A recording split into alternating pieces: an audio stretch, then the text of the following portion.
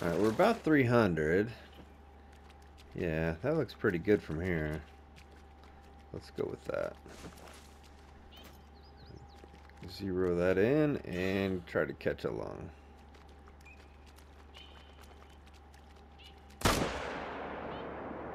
Should be good. I was going to say he might go to the water and float to us. Oh, yeah, he's dropping. Whew, I was like, did we miss?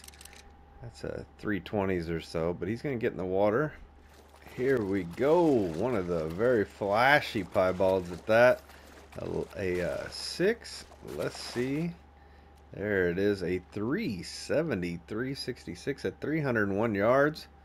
Very nice. We caught double lungs with the 30-06, the old M-1 right there. Double lungs at 300 yards.